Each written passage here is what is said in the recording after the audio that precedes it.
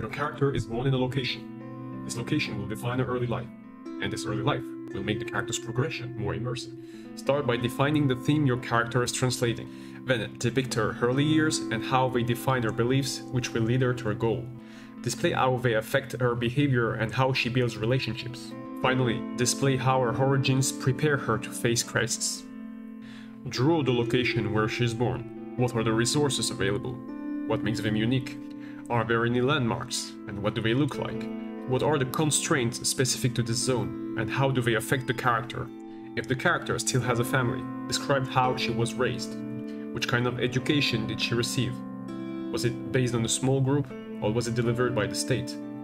What were her needs, and were they satisfied? Finally, did she have to quit this group of people, and how did the separation happen? The evolution of your character, conditioned by the individuals she meets. Her ability to gather resources will define her potential to manage constraints.